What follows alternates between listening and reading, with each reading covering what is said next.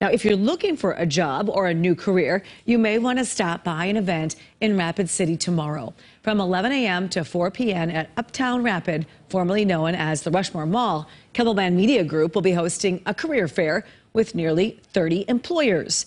This year's sponsors for the fair are the Great Plains tribal leaders and the city of Rapid City.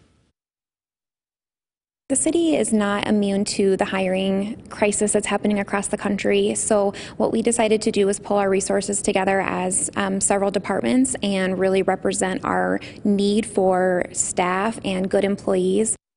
Be sure to check out the career fair tomorrow afternoon right by the food court.